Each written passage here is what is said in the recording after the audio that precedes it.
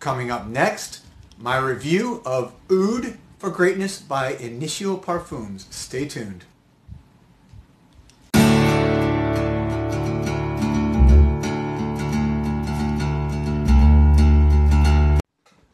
Welcome back, everybody. This is Joel the Nose coming to you from Miami, as always. And today I'm doing a full review of Oud For Greatness by Initio Parfums Prive. I say Initio for short. The French house. Okay, relatively new house. Great niche designer.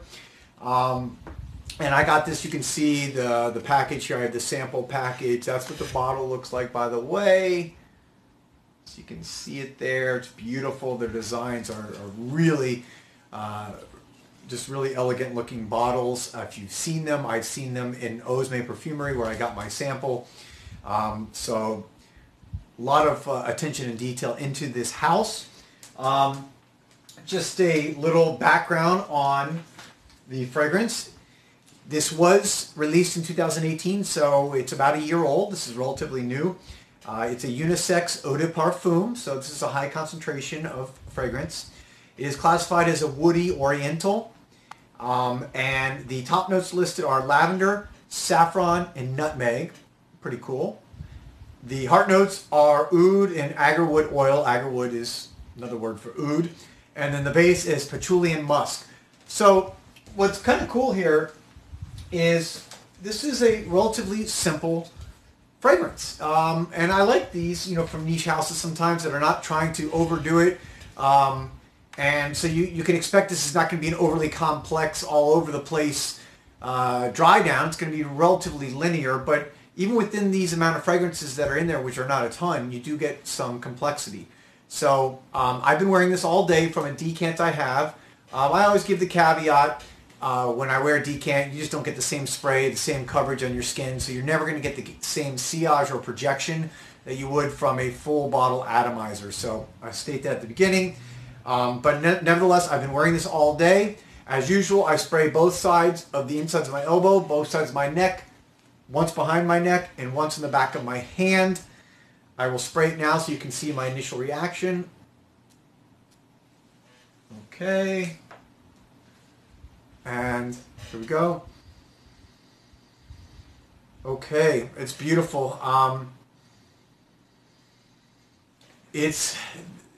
I have a funny thing to say. I've been doing a lot of oud fragrances lately, or reviewing the last few. And I just reviewed Fall Into Stars by Strangelove, which you may have seen, which was an oud based. And that was also, for me, that's a brand new release, a subtle oud. This is also a subtle oud for me. I think maybe it's a trend in the industry that the houses are pulling back on the oud a little bit, and they're going with higher quality but lesser amounts. Just a guess, if I were to surmise what's happening here, because in this fragrance, and I've been wearing it all day, the oud to me is very, very, very subtle. In fact, on that initial smell, it's hard for me to even detect it. It comes across almost as a fruity, spicy, effervescent, aromatic fragrance to me. And in fact, I wrote it down. The exact words I wrote down are round, not sharp, a little juicy, only a hint of oud, almost like a ripe fruit, like a tropical fruit, almost like a kiwi. Kind of comes across as that to me. It's beautiful. It's very pleasant. It smells super high quality. And even kind of a little woody, smoky essence. You have to kind of really breathe it in to get that smoke. If you just do that, I don't get the smoke, but when I go, I get that little hint of smokiness coming out. After about an hour, it was still kind of sweet and fruity, not as smoky after about an hour or woody. It was a little bit more sweet. Clearly, I think that's the saffron. The lavender also can have a kind of floral, fruity type depending on the mixture. So I think that combination of that saffron and that nutmeg, which gives a little effervescent spiciness, and this is how I described it after about an hour, It was like, do you guys know what a Shirley Temple is? And I'm going to put a picture up here of a Shirley, well, not a Shirley Temple. A Shirley Temple is a drink, or a kiddie cocktail. It's typically a lemon lime soda like Sprite mixed with grenadine juice, which is a red, fruity, sweet juice. And I'm going to put a picture up right here. And that's grenadine.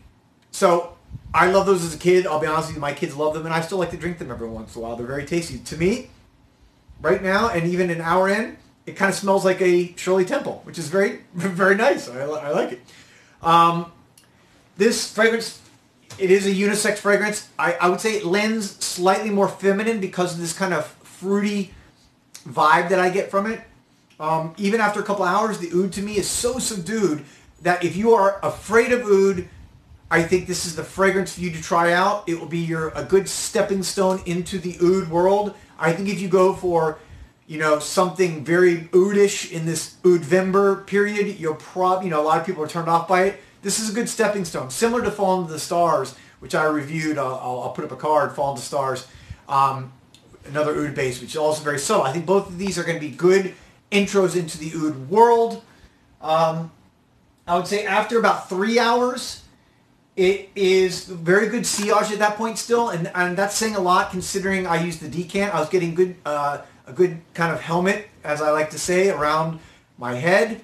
I was getting decent projection for the decant, and the skin scent was very warm. After about 3 hours, it kind of dried down into that patchouli musk warm, but it still had that sweet kind of, kind of almost fruity essence going on. All the way almost to the end. And it lasted for me for about 6 hours before it was almost non-detectable. So 6 hours for me, I've said it before, is well more than enough because I always reapply at that point anyways. That usually gets me through the day. And then if I'm going to reapply before I go out at night, for those of you looking for more, maybe on your skin it will give you a little bit more, but I got about 6 solid hours.